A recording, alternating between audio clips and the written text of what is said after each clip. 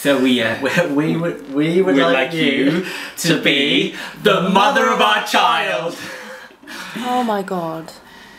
We also thought that it wouldn't just be dogs and cats running around, and because we love you, and we think you're lovely and you're our best friend and beautiful, intelligent, and you're probably at that age that maybe you'd like to carry. Should we say it together? Our child.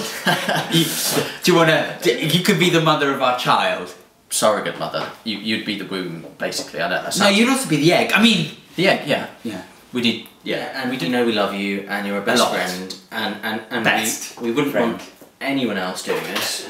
Yeah, apart from you.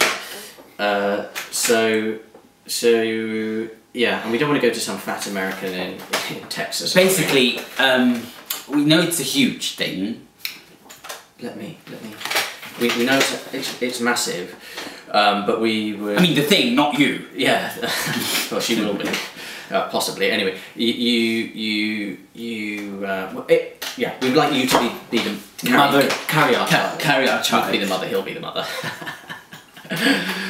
Well, he's a bit motherish to me, anyway. Yeah. Anyway, there's no point chit chatting, is there, right now? We would like to know if